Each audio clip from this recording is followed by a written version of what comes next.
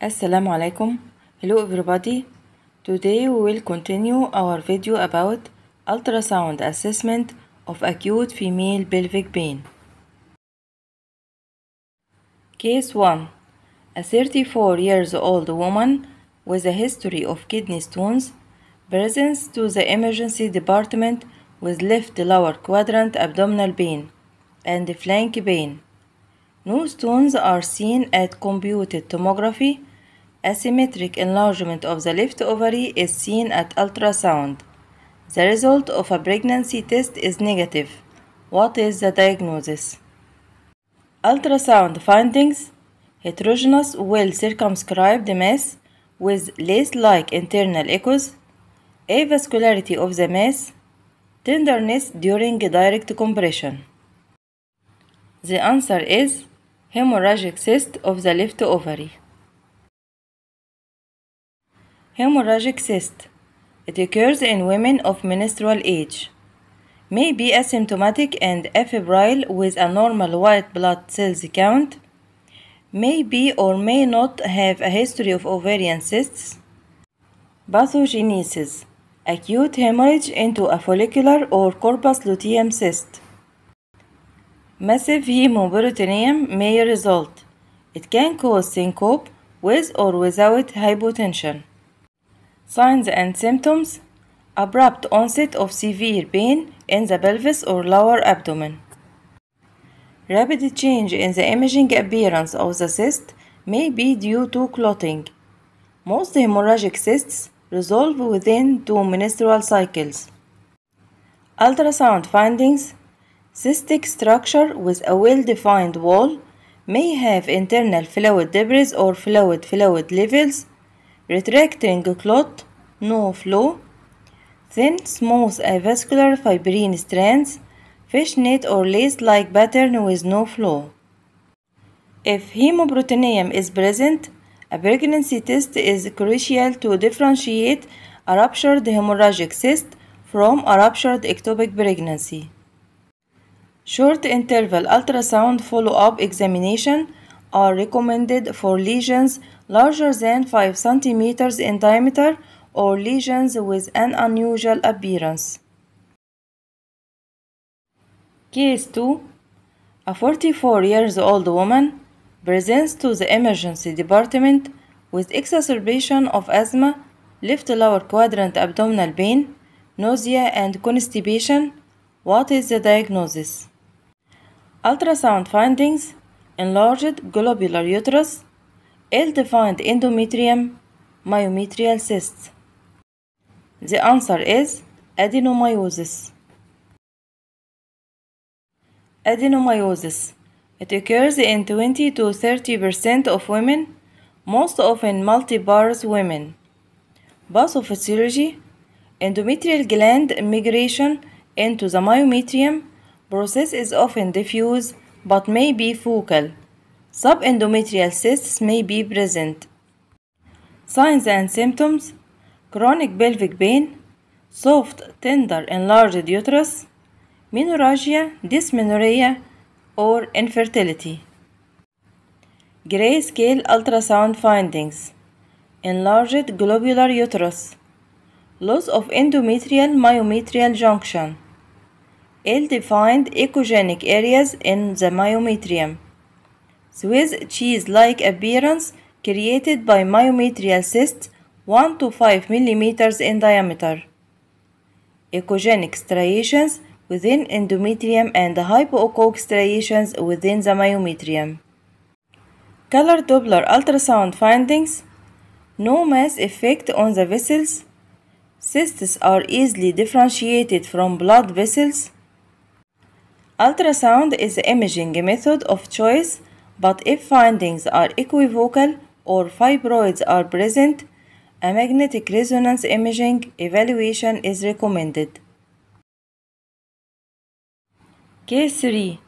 A 23 years old woman presents to her gynecologist with a constant dull abdominal pain ongoing for a week, accompanied by a vaginal odor and brown vaginal discharge. The patient had undergone placement of an intrauterine device 4 months earlier. What is the likely diagnosis based on the ultrasound and CT findings shown? Ultrasound findings: echogenic linear material outside the uterus. CT findings: linear metallic structure outside the uterus, indicative of intrauterine device displacement. The answer is extrauterine malposition of IUD. IUD malposition. Pathophysiology: migration of a contraceptive device from the endometrial cavity into the bowel, ovary, or bladder. It may be asymptomatic. Signs and symptoms: pelvic pain, which is generalized or localized, cervical motion tenderness, irregular bleeding, pain during menses, infection, and ectopic pregnancy. Transvaginal ultrasound findings of normal IUD position. Echogenic object within the endometrial cavity, crossed bars in the fundus. IUD may be echogenic, producing a linear bright region with or without an acoustic shadow. If the IUD is not seen at ultrasound, evaluation with another imaging method is needed. Pelvic radiography may be helpful for locating the IUD. These are grayscale ultrasound images show normal IUD position. Case 4. A 19-year-old woman presents with a 2-day history of continuous middle and left lower quadrant pain without fever or chills. What is the likely diagnosis based on the ultrasound findings shown? Ultrasound findings: the left ovary is avascular, enlarged and displaced toward the midline with multiple subendothelial cysts. The right ovary is normal in position and appearance. The answer is left ovarian torsion. This is a surgical emergency. Ovarian torsion. Half of cases occur before menarche. Pathophysiology: ischemia of the ovary and/or fallopian tube due to twisting of the vascular pedicle may lead to hemorrhagic infarction. Signs and symptoms: acute abdominal pain may be intermittent with torsion and detorsion, nausea, vomiting, and adnexial tenderness, low-grade fever and/or a mildly elevated white blood cells count may or may not be present. Ultrasound is a diagnostic imaging method of choice. Grayscale ultrasound findings: unilateral enlarged ovary, often in midline position, peripheral subendothelial cysts, heterogeneity of the central stroma, fallopian tube thickening, lead point for torsion, for example cyst or tumor, may or may not be seen, pelvic free fluid and/or hemoperineum. Color Doppler ultrasound findings: whirlpool sign due to twisted pedicle.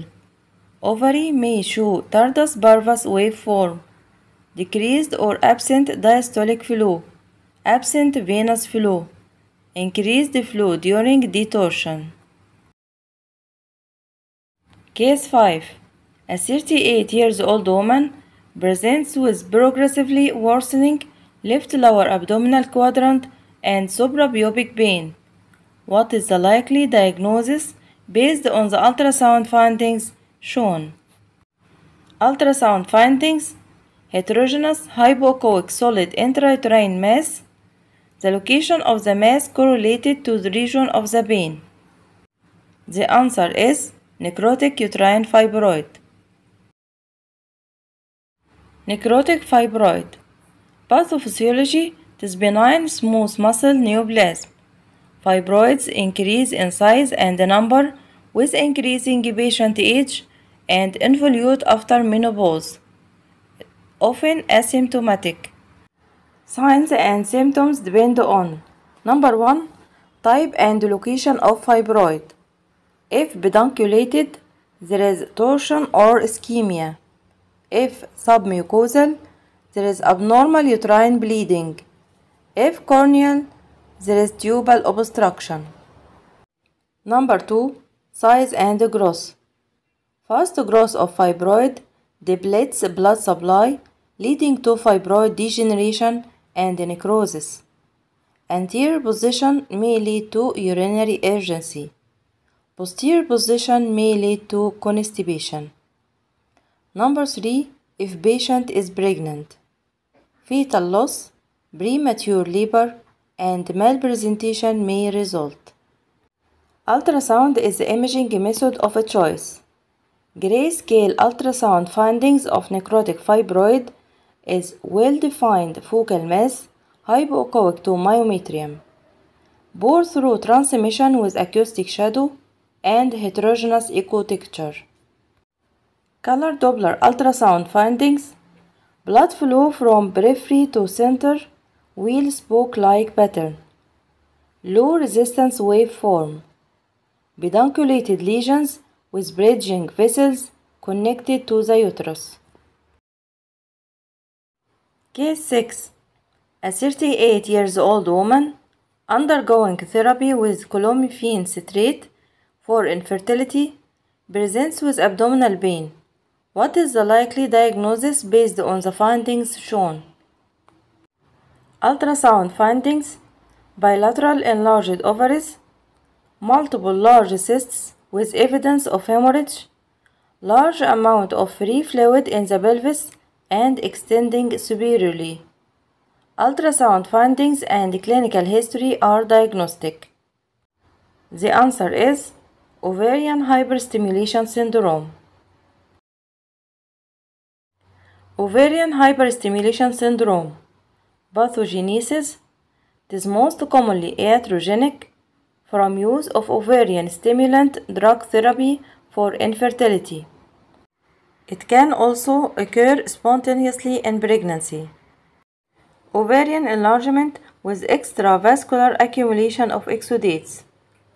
Signs and symptoms: weight gain, ascites, pleural effusion, intravascular volume depletion, oliguria, pain, nausea, vomiting. Ultrasound findings: Number 1. Distended luteal cysts of various size. Number 2. Wheel spoke-like appearance of ovarian stromal tissue produced by cysts surrounding central ovarian tissue. Number 3. In cyst rupture, debris, retractile clot, and fluid levels. Number 4. Intorsion, asymmetric blood flow.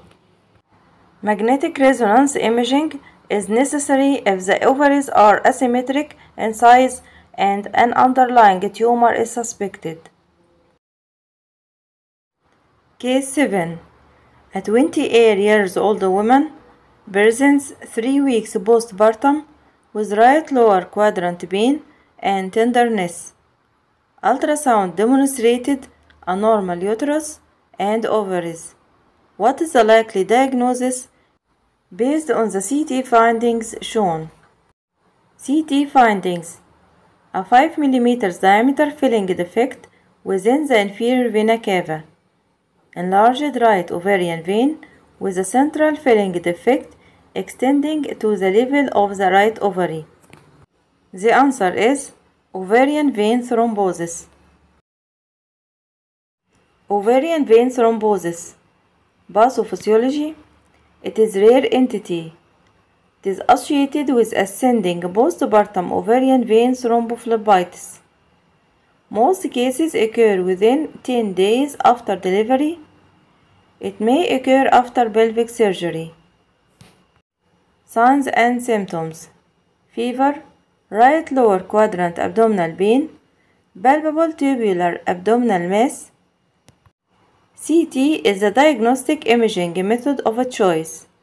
CT findings: enlarged ovarian vein, low attenuation filling defect within central lumen, enhancing wall. It can extend into the inferior vena cava. Ultrasound findings: tubular mass lateral to aorta or inferior vena cava. variable echogenicity of the thrombus, partial or absent flow within the vein.